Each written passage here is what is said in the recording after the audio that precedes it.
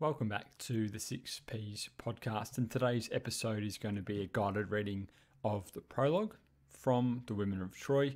This is, of course, the Don Taylor version. To give you a quick summary of the prologue, initially Hecuba, the Queen of Troy, lies on the ground throughout, and that's mentioned in the stage directions.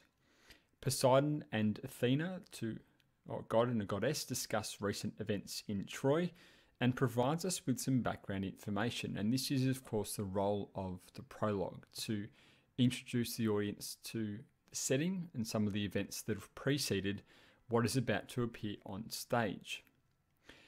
Now, Poseidon and Athena agree to a pact to ensure the Greek army are punished for their behaviour towards the Trojans, and they talk a little bit about the events that have happened in the Trojan War. Before you start reading, I definitely recommend that you read the introductory pages, which come up just before the text. These are notes from Don Taylor himself. Really important because it provides you with some of that background information, as well as some of the reasoning behind when and why the play was written, and why I guess it's so realistic or has such importance or significance in contemporary society. But let's begin our reading. So the prologue begins with stage directions, which outline where we are, which is the ruins of Troy, that Hecuba is lying face down and quite still. Enter the god Poseidon. Definitely encourage you all, in fact, you should all be at some stage quoting the stage directions in your essay. They provide important information. You shouldn't just be relying on what the characters say. Now, in this version, we have the characters who speak their names in bold and what they say beneath that. So here we have Poseidon. He's the god of the ocean and patron of Troy. And he says, "I have come here from the bottom of the sea, the salt waters of the Aegean, where the daughters of Nereus, 50 sea nymphs in chorus, circle in their intricate and beautiful dance. My name is Poseidon. I am a god. I built this city with Apollo, who is the god of light. I built it. Every stone we laid, every tower, even the walls we dressed and levelled with plumb line and mason's square. So I've always had a particular love for this city of the Phrygians." Phrygians are, of course, another way of saying Trojans. "And look at it now, a smoking ruin, devastated by the power of the Greek war machine." A couple of things to make note of here: the imagery of Troy being a smoking ruin, and the description of the Greek army as a Greek war machine. There's a real lack of emotion here. I think as well we see some parallels already to the Athenian army of the time. Now, a Phocian inventor, Phocia is a place in central Greece, by the name of Epius, who lived in Parnassus with skills he learnt from Athena, and probably with her help designed and built a horse, whose capacious belly was pregnant with armed commandos, and managed to get it, together with its murderous payload, inside the walls, so that no one in the future will ever forget the stratagem that goes by the name of the wooden horse, nor the ferocious strike force it concealed. This is, of course, some background information about the Trojan War, which was won by the Greek army after they gifted the Trojans a wooden horse. They offered it as a bit of a peace deal, but of course inside were the Greek soldiers who at night came out and killed all the men. And now, the temple gardens are deserted and puddles of blood smear the sanctuaries. Again, we've got that imagery there to describe what has happened in Troy.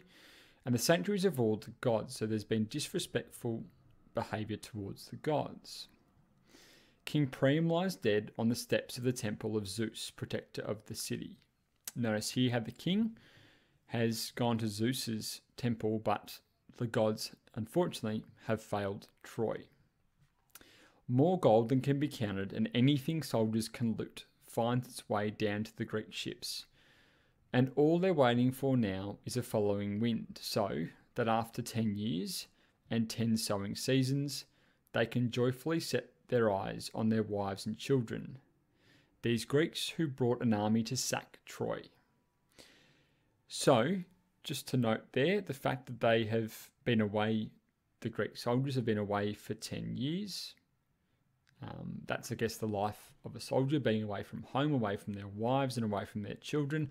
A bit of a reference here again to the Athenian soldiers, but also an outline of the Greek way of life and war in itself. Something to note too, that we know that the journey home will actually last 10 years as well, and this will be information that the audience knows. Of course, the Odyssey and its journey home. Now, as for me, I have been defeated. 2 by Athena and Hera, goddesses who supported the Greeks and who between them have utterly devastated this city of the virgins. So Athena is the goddess of wisdom and of course the patron of Athens, as her name suggests. Again, we get some description about what has happened to Troy. It's been utterly devastated. So now I too shall desert famous Troy and all those and all those altars and temples raised in my name. For when a town is destroyed and becomes a wilderness, all worship ceases, and there's no longer anything left worth a god's consideration. That's a really great quote to show that the gods have in fact abandoned Troy. We know the important role the gods played in Greek society in terms of their role to protect humans, and here they've sort of left them, abandoned them. Now the riverbank of the Scamander echoes with the screams and moans of captured women, again echoing what happened in Melos, as various Greek lords draw lots for them and they become their slaves. Arcadian princes draw some, Thessalians others, and the princes of Athens, Theseus' descendants, get their share. All the women of Troy who've not yet been allocated are in this building here. They've been reserved for the leaders of the Greek army, and with them, a prisoner like the rest, and quite right too, is the Spartan daughter of Tyndareus, Helen. The audience, of course, would know who Helen is, and we sort of touched on her briefly in the background information. She'll come up later on in the play as well, and many individuals blame her for what happened to Troy. In fact, Hecuba particularly blames Helen for what has happened. She, of course, is not punished in the end, and the audience too will know that. Something to note here as well is the treatment of women, particularly after the war. They are treated as objects, and again, they draw lots for them. But to see the true face of misery, you need to look no further than the poor creature lying here in front of the gate, Hecuba, who of course is the Queen of Troy, whose unnumbered tears match the numberless dead she grieves for. Her daughter, Polyxena, has been secretly and brutally murdered at the tomb of Achilles. Once again, look at the language that's being used here. And at the tomb of Achilles, again, we get this reference to the disrespect shown towards the gods.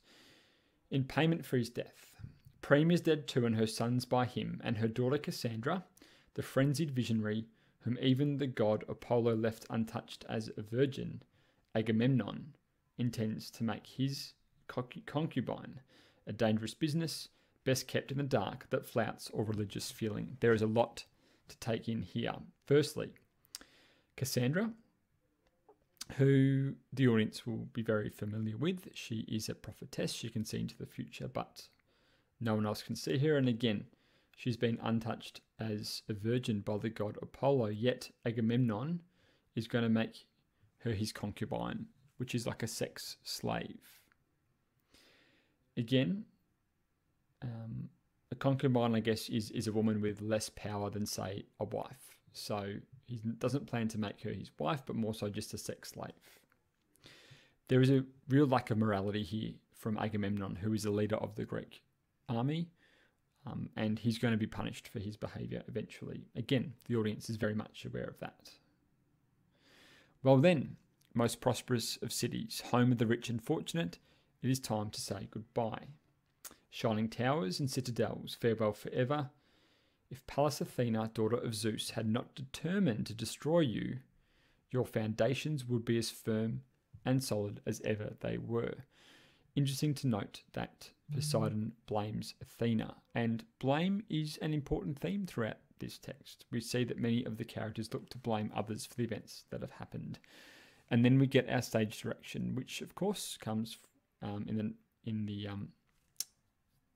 the case of Athena entering. And Athena says, "May old antagonism be forgotten. I have something to say to you, brother of my father, great God as you are, whom other gods honour. Certainly may we are blood relations, Queen Athena, and that warms my heart.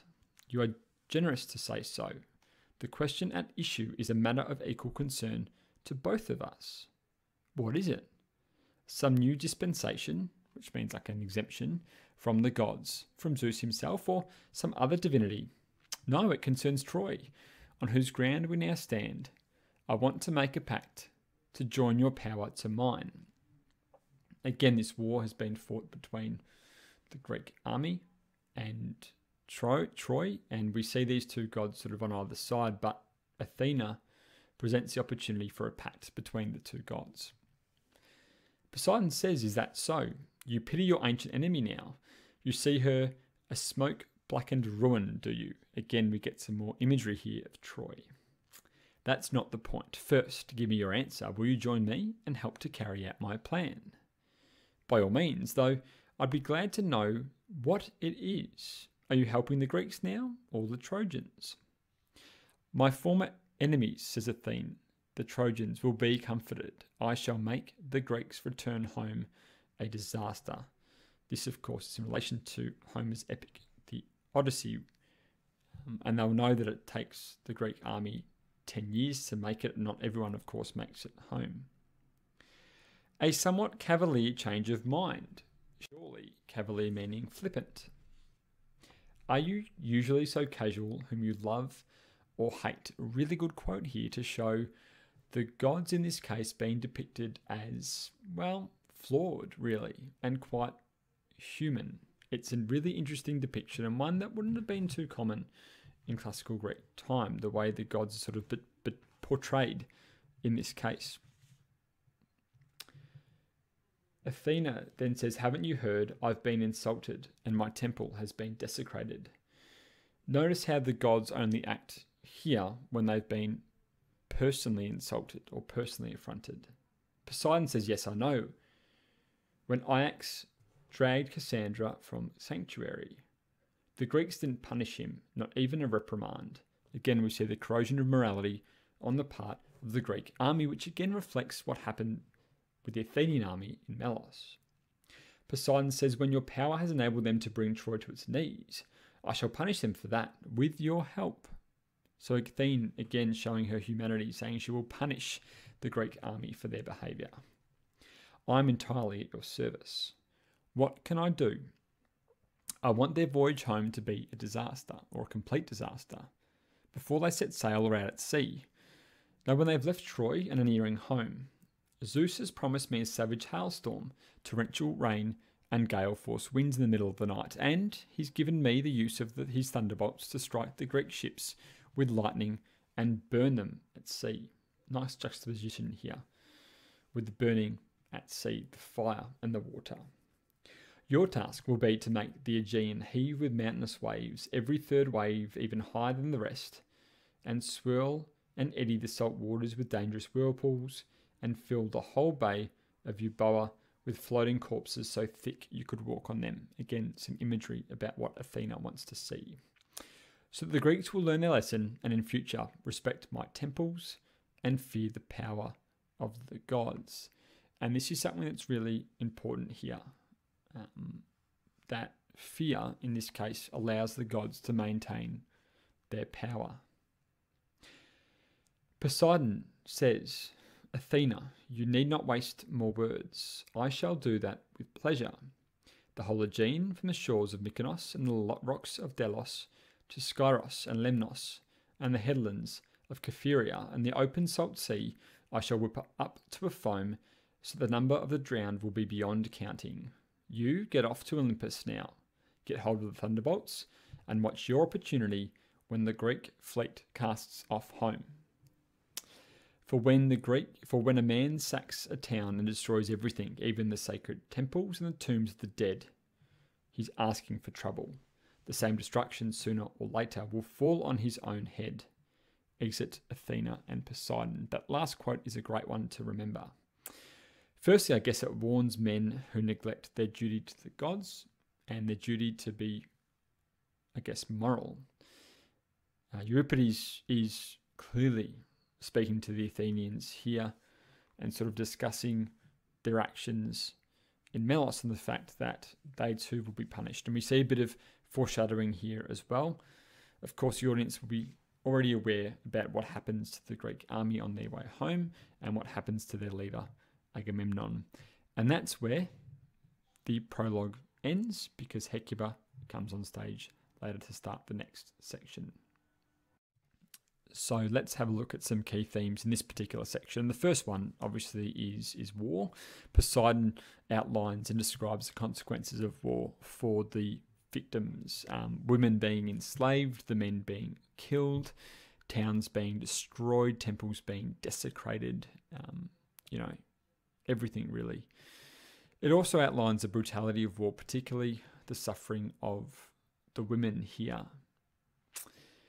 We also take note that the gods play an important role. They, of course, are the two characters that speak in the prologue, and the message that if you disrespect the gods, that they will punish you. If they feel like they have been affronted, they will seek vengeance, which is quite, I guess, a human emotion, this feeling of wanting revenge. The last point talks about female suffering. I mentioned that briefly earlier, but we get some great quotations to describe that. Speaking of quotations, let's look at some key quotations. I've just picked out 3 here. There are many more you could look at. This imagery, a smoking ruin, to describe Troy, devastated by the power of the Greek war machine. Even that description is quite vivid of the Greek army. Again, some more language which describes the pain and suffering of the women, the screams and moans of captured women, and then the quotation at the end to describe Agamemnon's behaviour, it being a dangerous business, best kept dark in the dark that flouts all religious feeling, and Agamemnon eventually will be killed at the hands of his wife.